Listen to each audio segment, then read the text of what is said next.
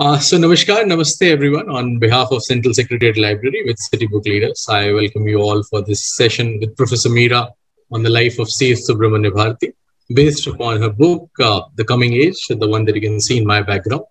My name is Mohit Gupta, and I will be the session host for this nearly 30 to 35 minutes of conversation with Professor Mira Rajan. To begin with the session, I would like to quote that I came across Subramania Bharati at a time when Bharati left the world at similar to that age. While I am almost 40, that was a time when Subramania Bharati left this world in 1921. And I felt so ignorant that I had no idea who this Mahakavi Subramania Bharati is. It's only because of a project that I was working with IGNCA, and it was my job to read and study and figure out such legendary freedom fighters and the contributors to our country's independence that I came across C.Subramania Bharati. And I'm blessed that in the last couple of months, I've been able to go through nothing less than 10 to 12 books around Subramania Bharati. One definitely is by Dr. Vijaya Bharati, Professor Mira's mother. It's a remarkable book, and the best is when I received it, it's a typical classic with hard cover and it's a paper bound. It's a beautiful book, and I would like to show my notes that I actually made around this book.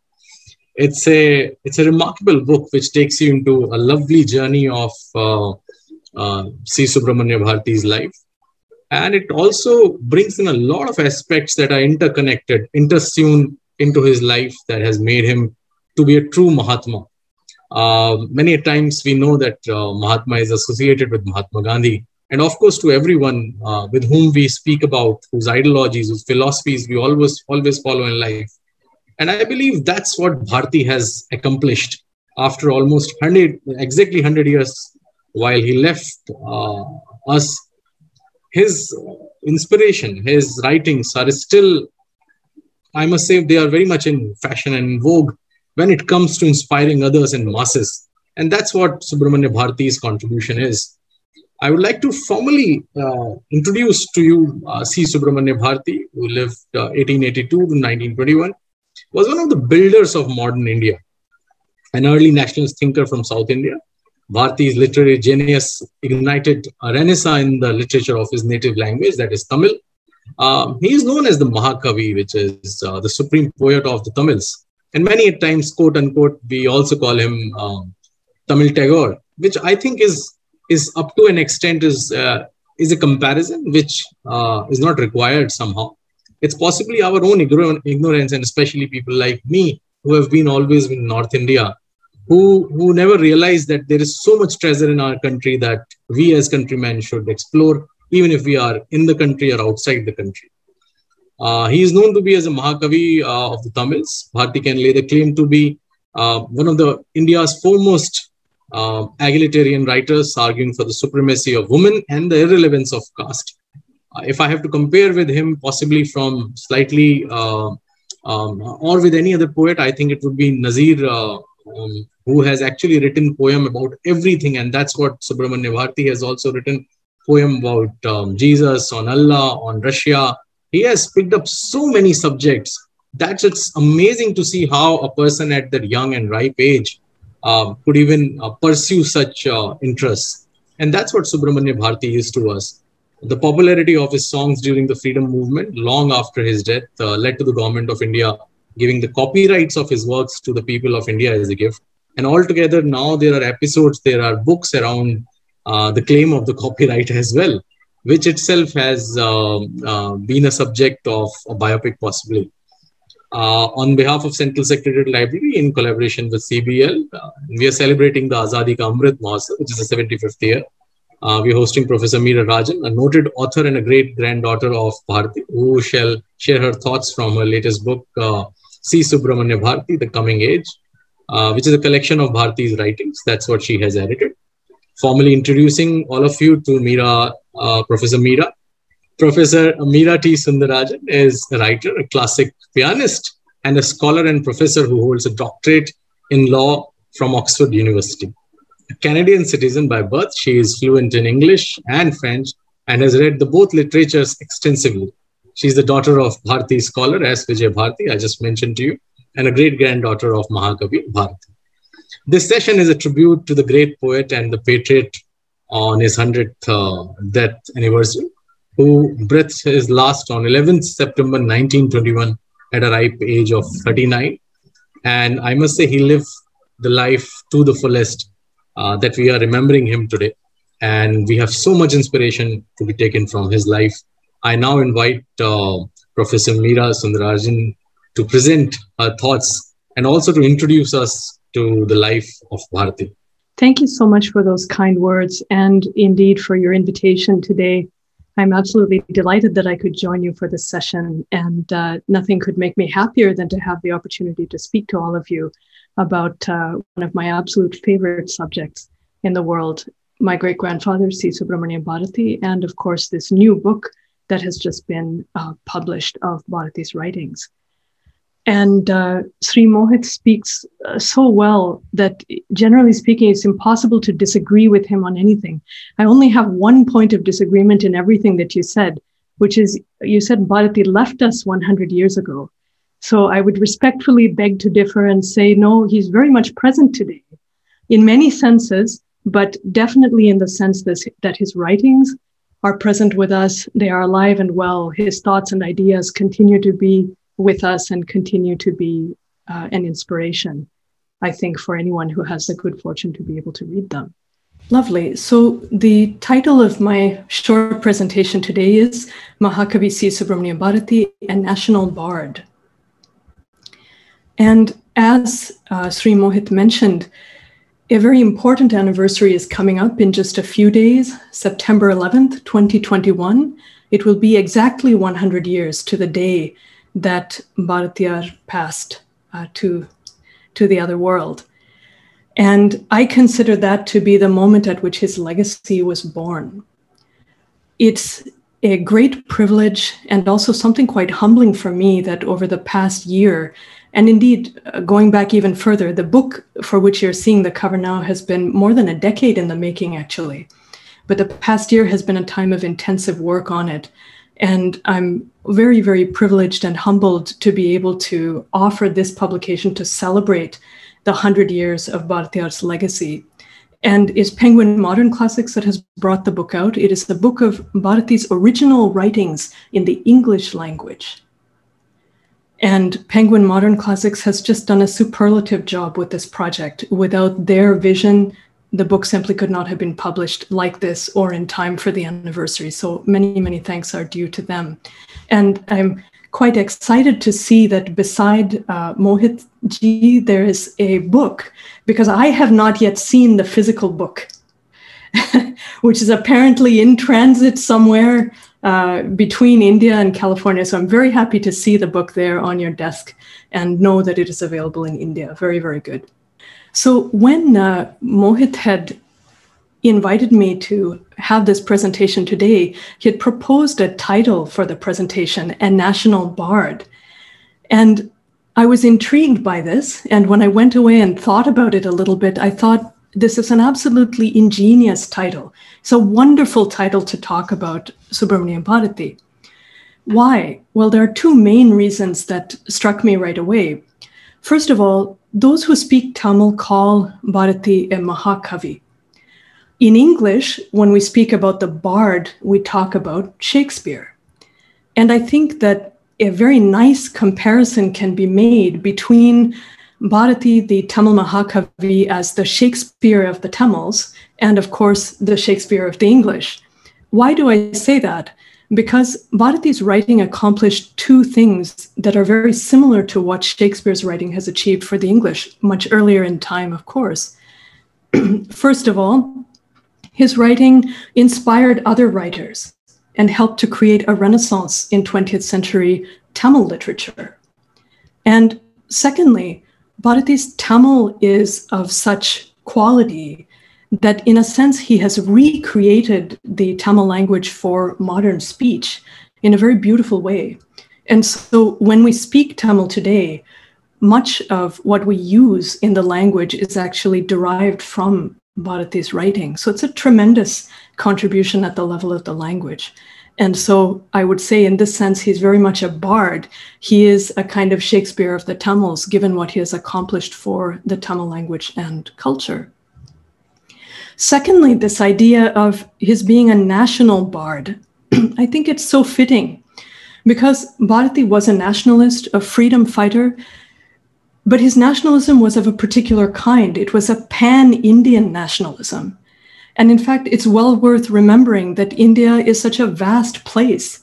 And during the national struggle, people made enormous contributions and enormous sacrifices from every corner of this vast, great land. Every culture, every group you can imagine, there was somebody who stepped forward and had the heroism to stand up for Indian nationalism and to resist the British rule. So this is very much the pan-Indian nationalism of which Bharati was a part and was a leader. And moreover, in his own training, he had the opportunity to live in different parts of India and to absorb the ethos that he experienced in different parts of the country. So in that sense, in his person, he incarnates a pan-Indian ideal. So in the light of those considerations, it seems only appropriate to begin considering Bharati's story with a map of India. And if we want to see where Bharati's point of origin was, we have to look in the far south of the country, the far southeast. We can see Tamil Nadu state. Now, if we take a closer look at Tamil Nadu, you see a number of districts here. We have to keep looking towards the south. So if we go deep into the south, we can see Tirunelveli district and Thoothukudi district. And these two districts are the area where Bharati traces his origin. In fact, he came from the town of Ettayapuram, and his wife came from the Tirunelveli district, from the village of Kadayam. So let's take a still closer look. And just here we can see towards the top of this map, the town of Ettayapuram, which was Bharati's place of birth. And in fact, this is the house where Subramania Bharati was born, in Ettayapuram. It's now a museum. And the interesting thing about Ettayapuram is it was a town that had a Maharaja in those days. And Bharati grew up in the environment of the Maharaja's court, the Samasthanam of the Maharaja. His father was one of the people associated with the court and used to take Bharati as a small boy to the court. And there was a group of people there who were Tamil scholars and Tamil writers who got to know the little boy. The little boy was very precocious. And in fact, he impressed the community of scholars so much with his poetical skills while he was just a child, truly a prodigy, that they gave him the name Bharati when he was 7 years old. So he had already showed his excellence in poetry at the age of 7, and this was recognized by the scholars of the court. So Bharati is not Subramania Bharati's given name. That is a title that was acquired by him as a 7-year-old boy, given to him by the scholars of the court of the Maharaja of Ettayapuram. And here's a picture of the Maharaja, just to help to bring that period to life. So after Bharati's father passed away, he was a teenager, feeling quite aimless in his life in many ways. And he had a wonderful opportunity at that time to go and stay with some relatives in Varanasi, where he pursued his studies. And when he got there, he was absolutely intoxicated with the atmosphere of the city, the deep learning of the traditional culture, the languages, the study of Sanskrit and Hindi. He embraced all of that with typical, characteristic youthful enthusiasm, which never left him, by the way. And he became so absorbed into the life there that he also adopted at that time his manner of dress. So this is when he started wearing the turban and the jacket and presenting himself essentially in North Indian style, I would venture to say. And that is the image of Subramania Bharati that has become iconic. So when Bharati became involved in the national movement, he began traveling to the various Congress meetings and participating in the various national activities. When he went to the meeting in Surat, he then came back towards the south of India. And at that time, he had the chance to meet another important figure in the national movement, Sister Nivedita. Sister Nivedita, as many of you will know, was an Irish woman who became a great devotee and disciple of Swami Vivekananda.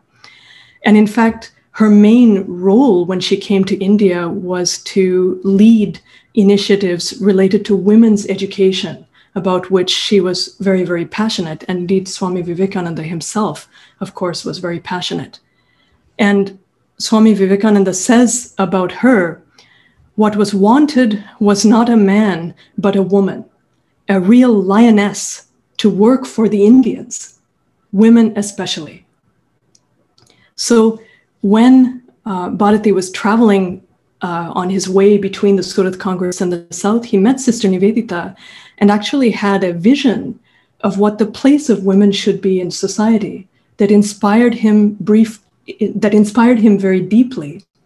And then he went on to dedicate the first volume of his national songs to Sister Nivedita, saying that she was his guru and that from her he had learned the meaning of service to the nation. Quite a remarkable fate for an Irish woman to find in India as well. And here then is a picture of Bharati as he matured with his wife Chellamma. And to me, this is a tremendously moving picture because my understanding is that in those days, husband and wife didn't usually take pictures like this. A typical picture would involve the men of the family seated, the women standing behind them. Bharati said, no, my wife is my life partner. She is my equal. She is my companion in the national struggle. She is standing beside me, and she and I are a unit. And that is how we're going to be photographed together. So he not only espoused the values of feminism, but he lived those values in his everyday life as well. Eventually, his activities against the British, in particular his writing in favor of the freedom movement, became very troublesome to the administration in Madras province. And his writings ended up being proscribed. And a great deal of pressure built about his presence in South India until finally he decided that he had to leave British territory. And so he fled with his family to Pondicherry, where he joined the community of exiles, nationalist exiles, who had left British India and went to live under the French administration, as it then was, in Pondicherry. And this is a picture of the house where he lived there, which has now been made a museum as well. And a great deal of renovation has been done to this house. This is actually not how it looked the last time that I visited it, but there is a wonderful collection there of many materials about Bharati, his life and writings. In fact, he spent 11 years in Pondicherry, and during that time he wrote many of his literary masterpieces, many of his major poems, as well as remaining involved to the greatest extent that he could in journalistic writing and in pro-nationalist writing in various newspapers and so on. And one of the things that he describes in the book that has just been published is actually what it was like to live in that situation. So how the nationalist exiles were treated in Pondicherry, how their presence was tolerated by the French administration, but there was some understanding between the French and the British all the same. And these people who were fighting for India had to endure quite a bit of harassment by the British police. They would make forays into Pondicherry, try to capture these people and take them back to face courts and jail and various punishments under the British administration. So it was a very tense situation, and Bharati and his family were living like the other exiles, very much on the edge, although they had fled to the French territory of Pondicherry. This then is a photograph of Bharati's family as it became more extended, and as well as his disciples, the two young men standing in the back. So we see Bharati, we see Chellamma, his wife, who is seated beside him. And then on the side of the screen, two young women that you see there, the young woman and the young girl, are Bharati's daughters. So the lady who is standing, Thangamar Bharati, was his elder daughter. She was my grandmother. And then the young girl who is seated, Shakuntala Bharati, she is the younger daughter of Bharati. And I wanted to show you this photograph, which was taken not very long before Bharati's death, because when he passed away, his legacy was left in the hands of these three women, two young women and a young girl. And they have done an enormous amount, especially Chellama, and her legacy was then carried on by Thangama and to an extent Shakuntala. They have done an enormous amount to preserve Bharati's works and to facilitate their dissemination in the period following his death. Their contribution really is immeasurable, particularly the contribution of Chellama, and that deserves to be recognized. I can say one more interesting thing there, because we're talking about the biography of Bharatiya right now. Chellama Bharati actually became his first biographer. So she wrote a book called Bharatiya Charitram. Now, in those days, women typically did not get a very high level of education. And sure enough, Chellama's ability to read and write was limited. Almost all the education she received was from her husband, through the study of her husband's poetry. And in fact, she had such a remarkable mind and devotion to that poetry that she more or less memorized everything that he had written. And ultimately, when she wanted to write about her husband's life, she dictated his biography to Thangamar, who actually was the scribe for that book. And thereby she became the first biographer of her husband. Here is a slightly longer term picture. So in this photograph, we see both Bharati's children and his grandchildren. So in the middle, that is Chellama, who then became a widow in those days when Bharati passed away, and did not on that account acquire any discouragement or lose any confidence in her devotion to the mission of promoting Bharati's works, disseminating Bharati's works that carried her throughout her life. And on this, I think it would be the screen left then, you can see Thangamar Bharati, the elder daughter, and then Thangamar's daughter, Lalita, is there. On the screen right, Shakuntala, the younger daughter of Bharati, and one more granddaughter there. And then sitting in front, the children, the young girl on the far right of the screen is actually Vijaya Bharati, my mother, and the author of the book that Sri Mohit described so beautifully. And in fact, Vijaya Bharati's contribution is worth an extra mention because she grew up to become the first person to undertake a critical study of Bharati's works. So she was the first scholar to study his works formally in an academic setting. And she did that at Annamalai University in Chidambaram. And that book that Mohit was actually telling you about is a slightly reworked English translation of her thesis, her PhD thesis on Bharatiyar, which inaugurated the field of Bharati criticism. So today we are in a fortunate position to be celebrating the 100th anniversary of Bharatiyar's legacy. What exactly does that legacy involve? Well, I think some of the key elements are listed here. The idea of national dignity, of course, is key. And there he was speaking about the dignity of India, which must be recognized as against the British rulers of the time. But he also had a much broader vision in that regard. He said all nations must appear as equals on the world stage. People of all nations must respect each other as equals, including Indians. So that was a very strong notion of national dignity and cultural dignity that he had. Women's rights, very much the center of his legacy, as I illustrated in those photographs that I was able to show you. He was a great champion and pioneer of women's rights. And I think that to this day, not only would we be able to say that he is one of the leading Indians who championed women's rights, but that around the world, he must be one of the leading thinkers on women's social role. And he was such a visionary, he saw so far ahead in time that we as a society have certainly moved towards Bharatiyar's ideals of women's equality, but we still have a long way to go to achieve the society that Bharati had in mind. Similarly, with caste equality, Bharati's pioneering work there must be recognized. He was standing right beside Mahatma Gandhi in terms of his incredibly deep commitment to caste equality. And many stories can be told to illustrate that, as well as looking in his works, in his written works, of course. And again, it was not only caste equality at the Indian level, but equality in every sense around the world between races, genders, ages. There should be no reason for having any discrimination against any human being, any human individual. And he stood absolutely firmly by that principle and lived by it. In fact, I think this expression, which is ubiquitous in many ways, unity in diversity, should be invoked in describing Bharati, because it is such a perfect description of how he saw the world and how he saw reality. And I think in that sense, he was deeply influenced by Advaita philosophy, and himself was a great modern exponent of Advaita, which of course teaches the unity of all creation. And that was the foundational belief driving everything that Bharati thought and wrote, and carrying him throughout his life, from which he never deviated. So in terms of the Indian struggle, I'm just quoting from one of his poems here. He said, "Yellarum yennattu makkal."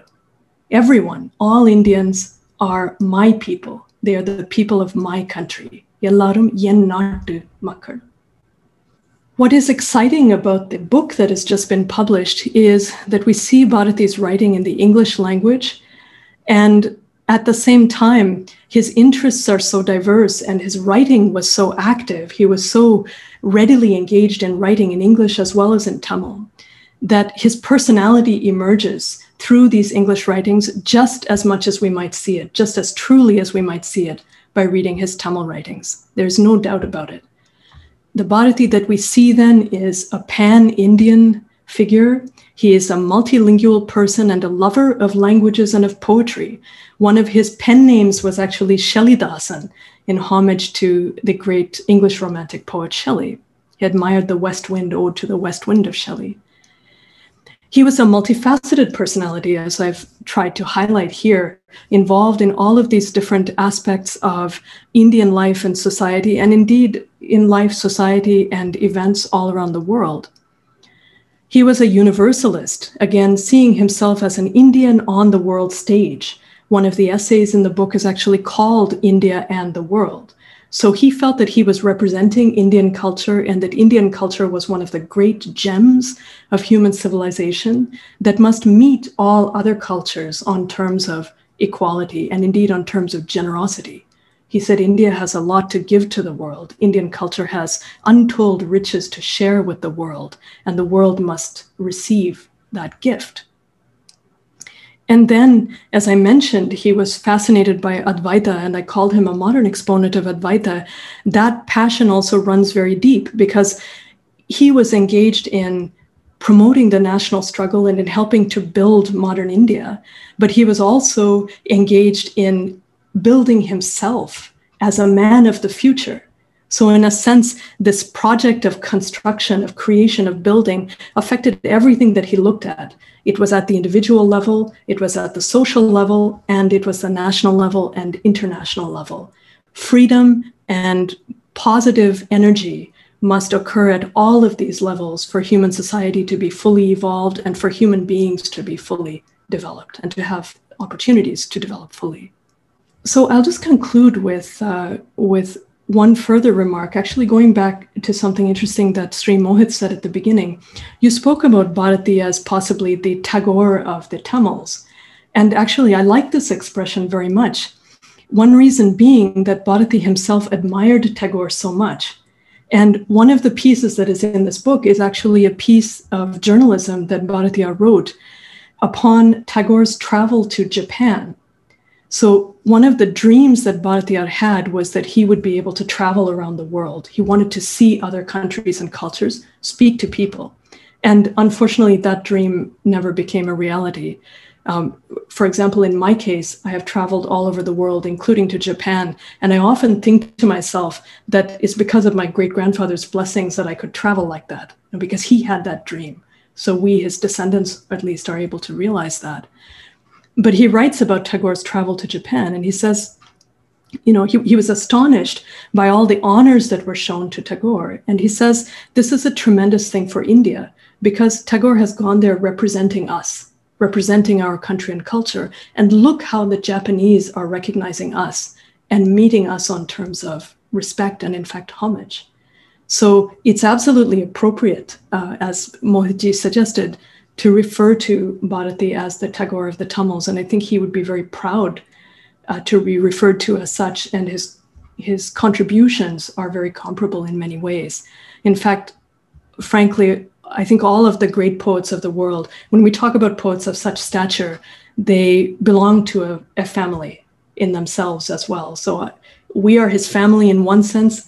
The community of poets of the world, they are a family in another sense. So thank you very much for bringing up that comparison. And I hope that my comments here have given you some idea, among other things, of the contents of the book and of the wonderful personality and insights of the poet that may be found therein. This opportunity to know him occurs through the English language. So everyone who speaks English now can read Bharati. And by doing so, there's a tremendous enrichment to be gained, because Bharati was such a true exponent of Indian culture and such a deep student of Indian culture through many of her linguistic and cultural traditions. So I would urge everyone to read Bharati, know India and her culture through Bharati, and know poetry, know life. Bharatiyar said, "He whose poetry is his life and whose life is his poetry, that person is a true poet." Thank you so much for your attention, and I look forward to hearing your questions and comments. Wow. I must say this is one of the most profound presentations on Bharati. And I think you're truly blessed, Professor Mira. And it seems he has himself endowed you as well as your mother with all these expressions, not only in terms of your literary adventures, but also I know that you also pursue music to a great extent. And it would be an important mention to tell you that today we have few people from Tamil Sangam, from Delhi Tamil Sangam. We have Dr. Srinivas, who's coming from Madurai, a very renowned scholar. We have Lakshmi Ayarji. We have Hamsini Murthy, who's somehow related to Bharati. And in fact, she introduced me to one of the close relatives in India as well. And what you have just said about Bharati takes us into a deeper thinking, and we should now actually ponder more about the legendary work that he has done. And it's a responsibility of, as part of our culture, that how those thoughts reshaped India during those times, especially while he was in Pondicherry and he got inspired by Sri Aurobindo. In fact, everyone he met during the same time while Tagore was in Chennai, that was the same time he was also there doing the same work. It's just that they couldn't meet, and the exchange of the ideas could not happen. Certainly, he met Mahatma Gandhiji. And he has been influenced by everything good that was there in others. And that's what happens. When someone, and I think your mother has written in the book that when ego is gone, the prose becomes poetry.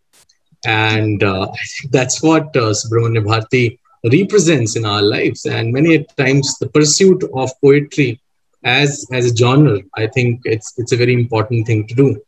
I have some quick questions, and before we take questions from our esteemed audience as well, my first question to you would be, while we are talking about him after 100 years, he's still here, and as I mentioned, Mahatma. What do you think what are those uniqueness or unique views that are still relevant today? Of course, you mentioned about women equality, secularism, the way he spoke. So either we have not changed, or is it the power of vision that he observed in the forthcoming? And that too, it's so relevant even today, even after 75 years of independence. What's your view on that, Professor Bharati? Yeah, that's a wonderful question. I think it is his power of vision. And this to me is what sets apart a poet and a visionary poet of this kind, because he looks forward in time in a way that is unusual. And he's able to visualize things that seem impossible to those who are alive in the present day. Even something as simple as the freedom from British rule. Well, it's simple now in hindsight. but to take ourselves back to what the situation was more than 100 years ago, the British Empire was the most powerful entity that had ever existed in the world, in human history. And yet for him, it was a matter of course that they would be gone from India and that India would get self-rule. And it was at the peak of the empire while he was writing that. And I think it's actually quite mistaken to say that, well, these were imaginative people and they tried to see, they tried to see forward, they tried to be optimistic. I think it's actually something much deeper than that, that they had visionary experiences that actually helped them to visualize these things happening. So I think with that kind of vision about everything that he touched, really, his writing continues to be relevant. I mean, I can't even express how relevant it is. If you pick up that book and flip to anything there, you may as well think that it was written today or yesterday or maybe tomorrow. Which is not to say, I think we have changed as a society, but we have not gone the full distance of what he envisioned, because his characteristic was clarity of mind, arivile telivu, and he saw propositions through to their logical endpoints.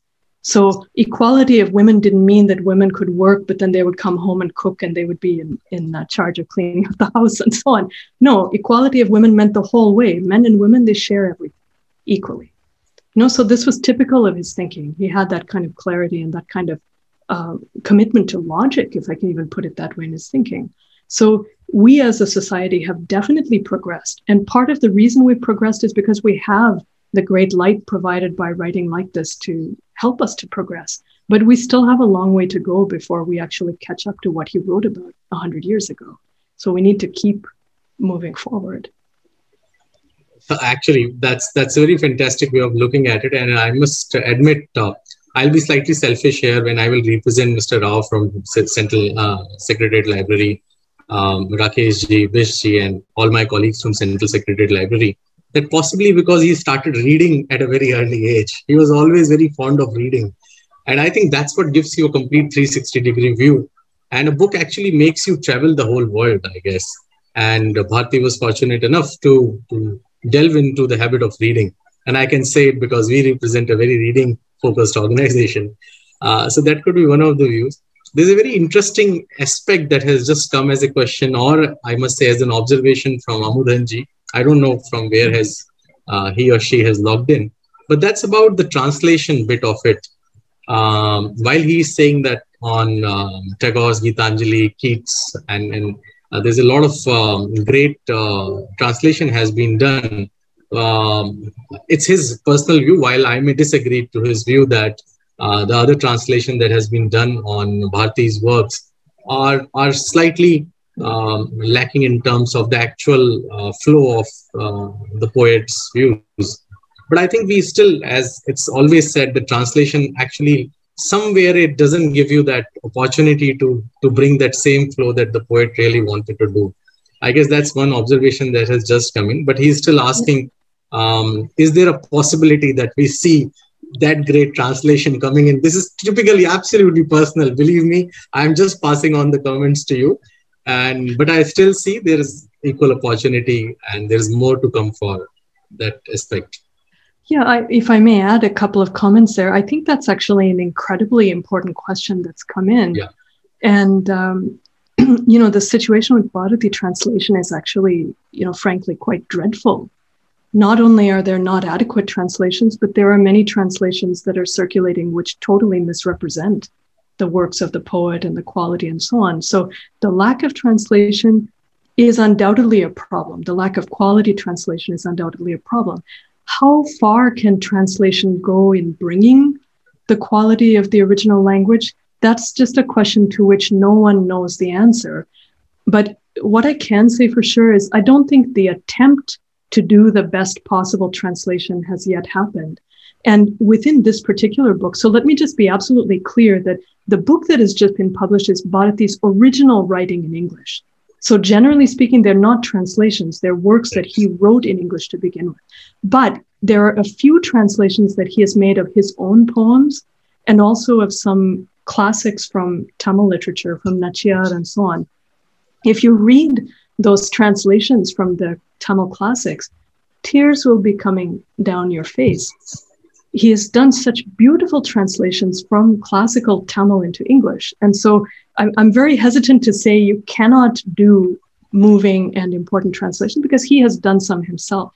So I think this is just a field where a certain momentum has to build up, and maybe the dialogue between the cultures, English and Tamil and Indian culture needs to be more prolonged in the future so that they can come to understand each other better and find some common ground.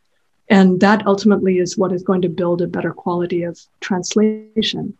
And let me make a final comment also that I think as well that by reading translation, hopefully those who read the translations will get inspired to go and look at the original Tamil. To my mind, the best translations are the ones where you have the original language on one page and then the translation on the other. And so you can actually have the two texts living before you and experience them both. I have used books like that myself in my study of language. And so I would like to think that that is the future. So Tamil should be reinvigorated through the act of translation and should gain a broader community in the future. Mahakavi Bharati loved the Tamil language, and I think that he would like to be part of the process of that happening for sure. And I must vouch for it, Professor Mira. We have been studying Sanskrit for some time now. We have a very noted Acharya, which is more a Sanskrit appreciation that we do. So much so that after getting introduced to Bharati's work, my appreciation for the language has actually gone up. And I, being a chaste North Indian, I would love to delve into this language, not only Tamil, but other languages as well. And I think as part of our growing up, this learning should not go out as the countryman. And I'm taking the liberty on behalf of all the people who have come from Ministry of Culture. I think that's their impeccable job that they are doing for this country, especially the Central Secretariat Library, which being a hub of the collection of all the great books as well as articles. And I think they can play a great role on this. I'm very intrigued to know about Tamil for sure. So yeah, that's wonderful too. That's wonderful to hear. Sorry, I was just going to add one more comment because I don't think that Indians should at all blame themselves or blame ourselves in any way for not taking an interest or not being able to learn regional languages, because I think, frankly, that the British had a very active policy of trying to damp down those languages. And it's something that Bharati talks about in such an eye-opening way in a couple of very short, very pithy and powerful pieces. Those are gems that you can understand so much through reading those couple of pieces in the book. In fact, the letter he wrote to the letter that you have included in this, it's a very powerful letter. Absolutely. And so, what he's discussing there is the policy of the British to replace regional languages by English, but then not only the fact of replacing, but the spirit in which it was done. They called Tamil a vernacular language. And Bharati hated that term so much that he can't even write the word. He has to put it in quotations every time that he uses it. And finally he says, well, why is the vernacular Tamil anything less than the vernaculars of your countries, English and German? Our language is more ancient. We have works of a certain stature. Show me those comparable works in English and German in your languages, and tell me how they are better than ours before you call our language a vernacular. So it is about the closest. Bharati is never, ever a chauvinist. He's simply incapable of that perspective. It would be contemptible to him. That is the closest that he ever comes, though. Where he stands up for the language and says, I refuse to consider the Tamil language a vernacular, and the Europeans should not be referring to it as such. True. I think I'll just I'll go slightly deeper into the philosophy of the work that C.Subramania Bharati has done. What do you think are the best forms of philosophy and spiritual practice, especially the one which is Uchi Medu Vani Dishindu, no fear, no fear, no fear, that poem. In fact, I keep reading to the translation of that poem, but I'm trying to recite in Tamil as well. I'll try my level best though. But what about that philosophical aspect towards looking everything at life in a very unique way? Absolutely. So the poem, I think, is Achamillai, Achamillai, Achamenbadillai. So Acham is fear, Illai, there is no. So there is no fear, there's no fear, there's no such thing as fear. Fear itself doesn't exist. And absolutely, again, this is a wonderful question to ask. As I was describing a few moments ago, one of the interesting things about Bharati is the way he saw the freedom struggle occurring at multiple levels. And one of those levels was in terms of the psychological or mental freedom within the individual. And I think that that was an incredible insight on his part, because for him, the colonialism was not only the imposition of institutions on India, but it was the mentality, the feeling of dispossession and inferiority that it creates within the mind of the individual. And in fact, in that sense, all of his poetry, everything that he wrote, I think, was on a mission to give individuals a sense of self-esteem and dignity at a time when they were really downtrodden because of the British presence, the form that it took on Indian soil. So we can find a lot of his writings, in short, in answer to your question, where he talks in very, very personal terms about how to approach dealing with oneself, one's attitude to life, finding courage, and so on. Even in what he writes in English, it's so fascinating that he wrote a journal in English, which is kind of he's written it in many forms at once. It's almost a combination or a pastiche of poetry as well as prose, his journal of thoughts, where he actually describes in detail his own undertakings to try to purify himself psychologically and to develop these positive values, the fire of his good character within himself.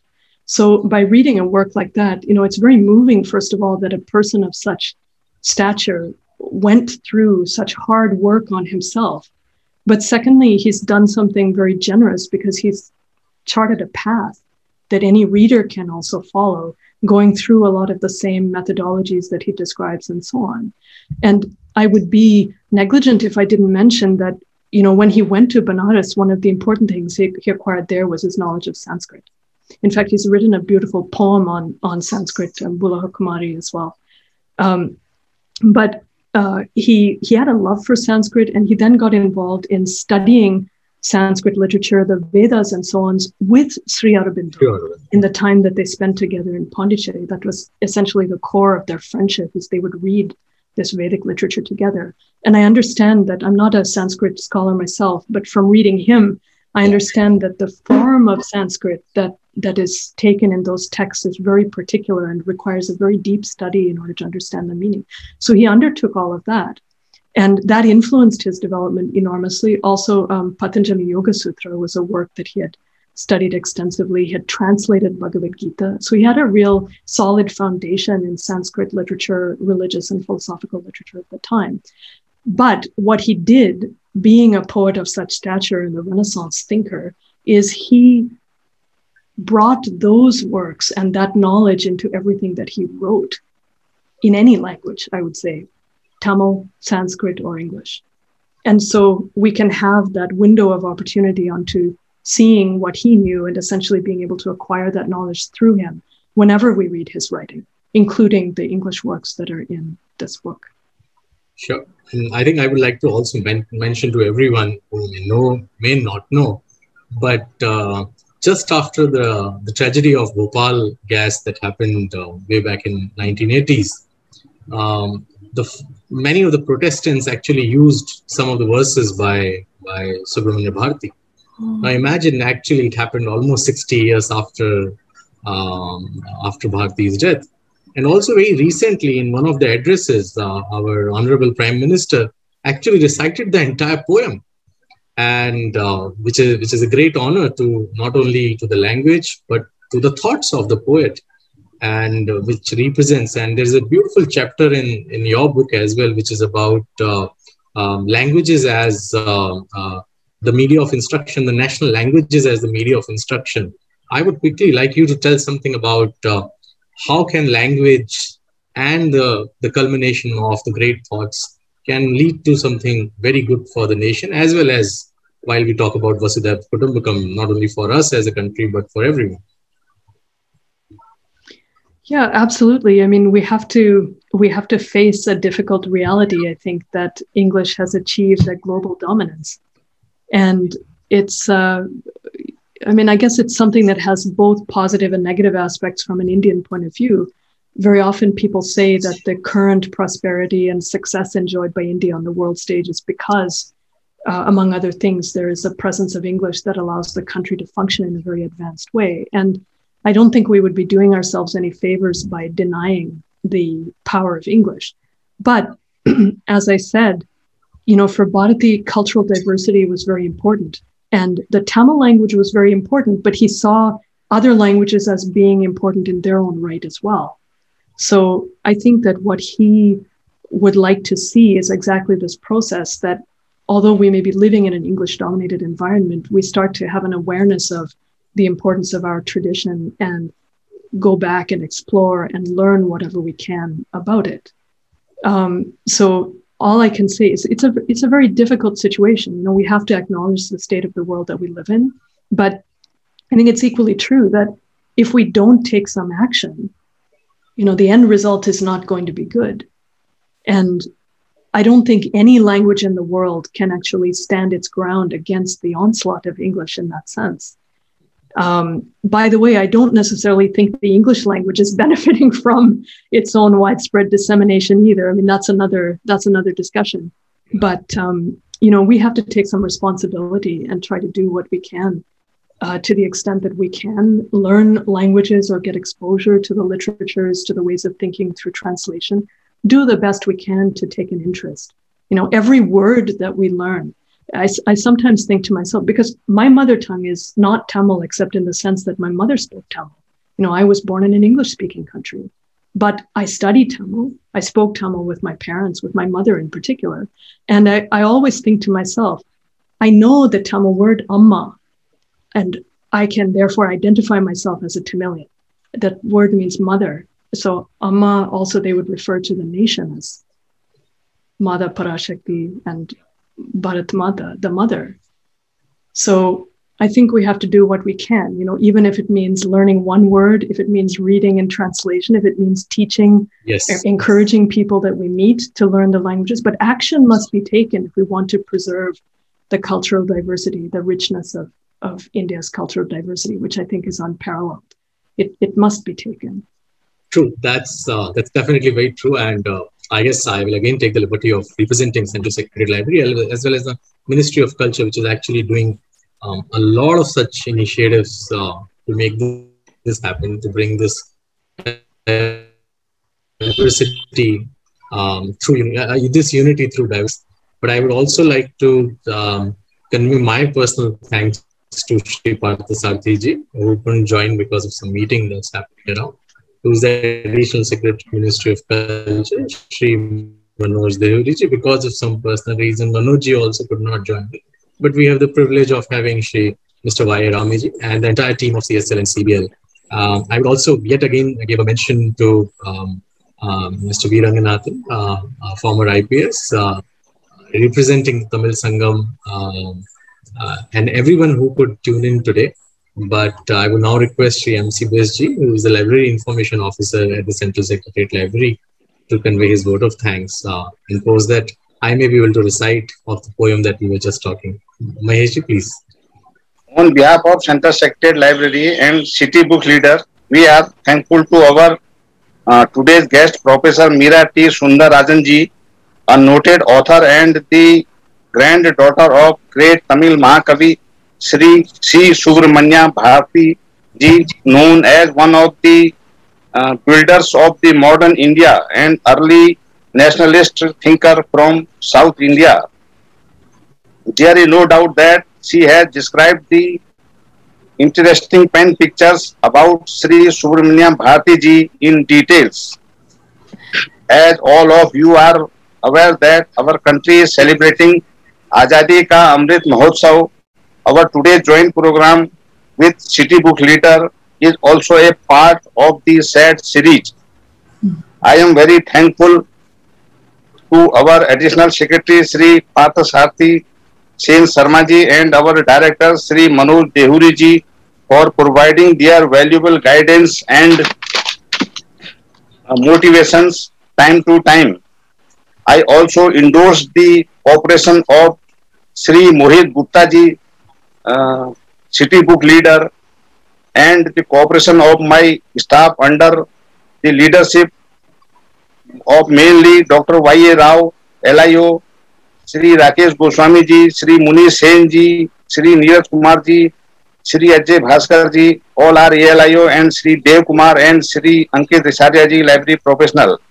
I am also thankful to our members, readers who have participated in the today's program. Thanks to everybody again. Thank you very much. Thank you very much, Maheshji. And we're getting some very beautiful comments, Professor Mira. I would now open the chat to everyone so that they can send direct messages to each and everyone. That is one we just received a message from Jaffna.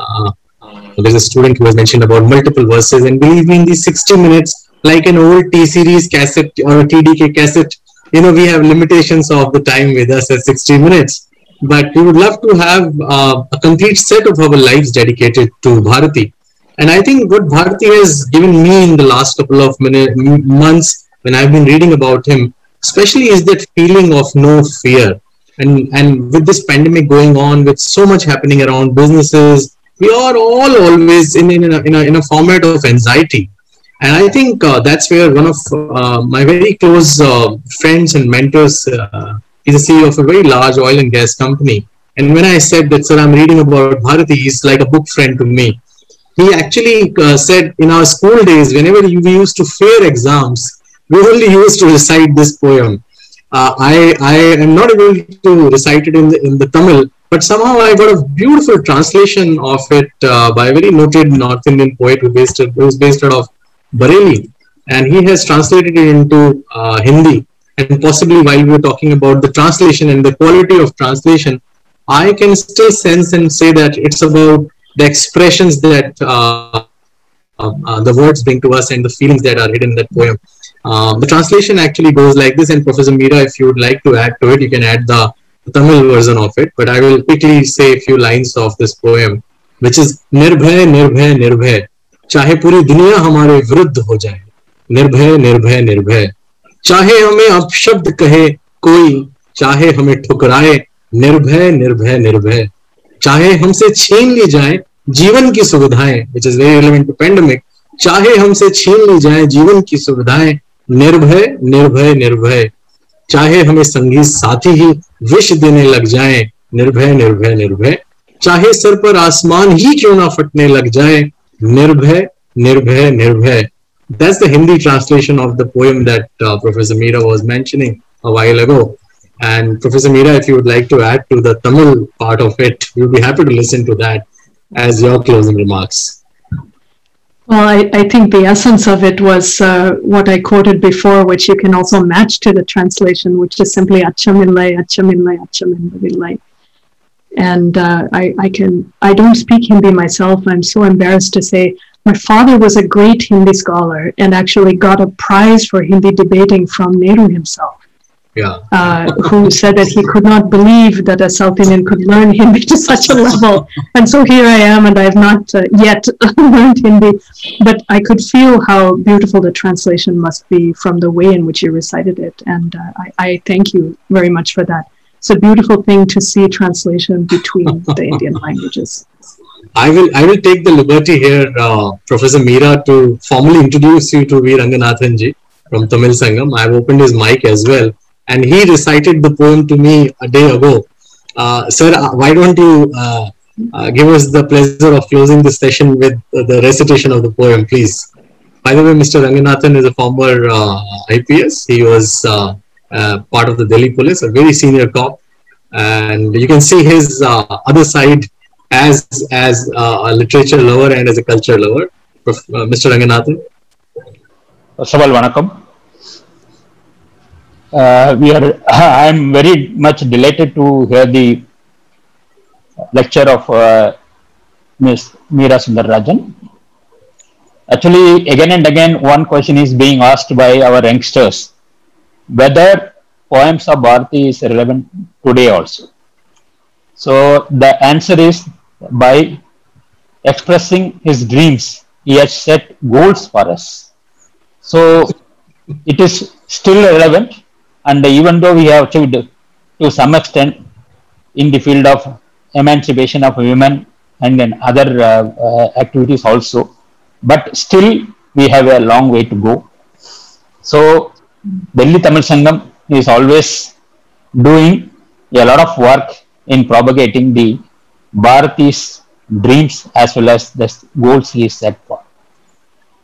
So I conclude my just participation with அச்சமில்லை அச்சமில்லை அச்சமென்பது இல்லையே உச்சி மீது வாடியிருந்து வீழுகின்ற போனிலும் அச்சமில்லை அச்சமில்லை அச்சமென்பது இல்லையே. Thank you. No fear, no fear, and thank you, Professor Mira, for bringing Bharati yet again to us in a new form. And I would recommend this book before it also reaches you, to everyone to have this book. There's a list of other books as well. Usha Rajgopalan's the translation she has done, remarkable work that she has done. M. Rajaram's book, which is I Sing the Glory of This Land. And also, if you wish to take this story to children, Amar Chitra Katha has done a beautiful illustrative book on Bharati. And but if you are slightly more aware, this book and Dr. Vijaya Bharati's books will take you deep into the life of Bharati. I would recommend this book to everyone.